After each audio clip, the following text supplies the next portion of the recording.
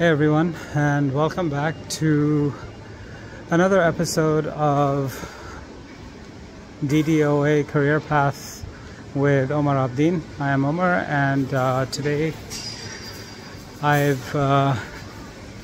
spent the last little while recovering from making the last video, because the last video really was a tough one in terms of trying to remember the challenges of the first steps in my entrepreneurship journey and the failure that ensued from my third attempt. So we take up the story again in 2014. If you remember, December 2013 was the low point of my life. At that point I weighed nearly 100 kilos. All of my blood work was out of whack. Blood pressure, cholesterol, all the KPIs were out of whack. And today, just for reference, I weigh 72, right? So that's how overweight I was, how bad my health was at the time. So in 2014, I was very, very lucky. I was referred to a role with the newly formed Etihad credit bureau, and they were looking for someone to work in the marketing team. The ACB, for those of you who don't know, is basically a credit scoring company, credit reporting company, and it was the first and only government or semi-government body authorized to collect credit data on Emiratis and expats alike from all the banks. So all the banks used to report the data into ACB, and then ACB would compile reports for people who were applying for credit, for loans, and so on. So launching a new service like this to the public is always exceptionally hard, and this was a very exciting challenge. It was also my first foray into fintech, financial technology, so I was really excited about it. The team was comprised of an eclectic group of nationalities. Of course, it was a government entity, so we had many Emirati colleagues, some of whom we're friends till today, and we are in touch till today. It was just that kind of an environment. The company was led by our CEO, Marwan Al-Lutfi. Marwan is very dynamic, well-spoken, confident leader in the space. Tough boss, but knows how to run the bureau exceptionally well. He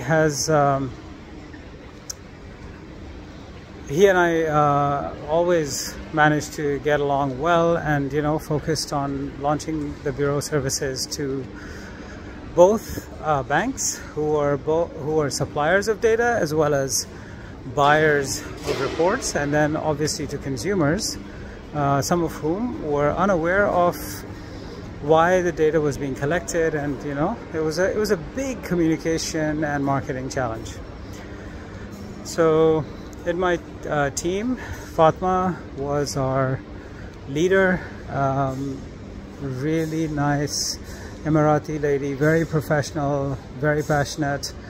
Marwa Al-Khatib was part of the team as well, and all three of us, I think we worked together very closely for the 3 years that I was there. On the sales side, Junaid, who came from South Africa to work in the bureau. He's a bureau expert, has been working in credit bureaus all his life. Badr on the IT side, so many people from from different nationalities and different places that became, we became friends. And the purpose of the bureau was, as I said, to collect data from banks. And there was a law that said the banks had to give us the data, so the banks gave us the data. However, there was no law that said the banks had to buy the data. So it took us a year before we were able to crack our first customer. I got to know all the banks really well. They understood intellectually the value that credit reporting would bring to their risk assessments and their loans processes, but it was just a matter of integrating the credit reporting process into their own already established processes.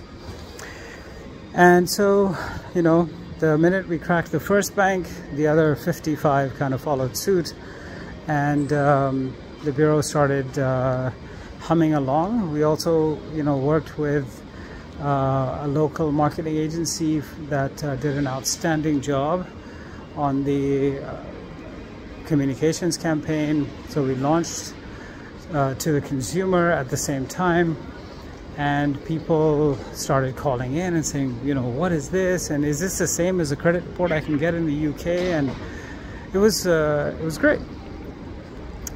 The challenges we faced were, some nationalities were not comfortable with their data being available to banks because of whatever reason, and often we would have people coming and yelling in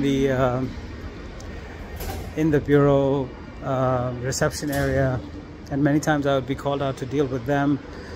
I used to work closely with the call center team as well, to make sure that we were tracking what kind of customer queries we were getting. So it was a really interesting exercise. During that time, we launched the office in Abu Dhabi as well, set up because the official headquarters of the ACB is in Abu Dhabi, but the working office is in Dubai, and because it's next to the DIFC, and it's just I guess that's just the way they set it up. So it was an interesting and challenging assignment. Things were going reasonably well during this time. I was able to finally settle with my creditors, as I mentioned in the last video, from the epic fail of my entrepreneurial journey. And in 2016 Ramadan, I think it was in June or July, I finally got done with my debts and settled my last creditor payments, and so I was extremely relieved. Now, around the same time, my brother and his family finally moved to Canada, and this is something that they'd been putting off, but they got to the point where if they didn't move, they would actually lose their immigration. And so they moved, and then I started visiting my parents in Karachi regularly, and I asked them to move in with us. I said, look, it's just around the corner, just come stay with us, and then you don't have to sell the house or anything. You just come stay, and whenever you feel like moving back, you can just come and go. And they were like, no, we'll come visit once every 3-4 months, but we can't come and live there. So I was visiting them regularly. I saw them becoming extremely weak, getting older dramatically quickly in front of my eyes, and it was something that was very hard for me to accept. And so I started looking for a job in Pakistan, and I couldn't find one, or at least not one that was willing to pay a decent salary for it's kind of in line with my experience and background. And so I was beginning to lose hope, until one day someone who I had known for 30 years reached out to me for a potential role with his media agency. And so I will talk about that in the next video, because that started a very exciting part of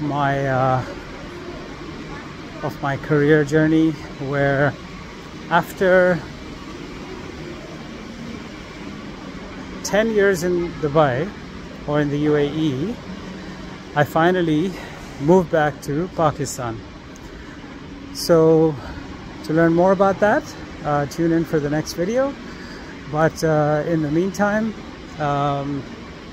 this was a relatively quiet time for me. It was a time of consolidation. It was a time of paying off debts and regaining my sanity and kind of recovering from the knockout punch that I had received in 2013 with my last entrepreneurial journey venture. So I hope you're enjoying the series. I'm keeping it as real as I can, and I will continue to do so. Thanks very much. Have a great day.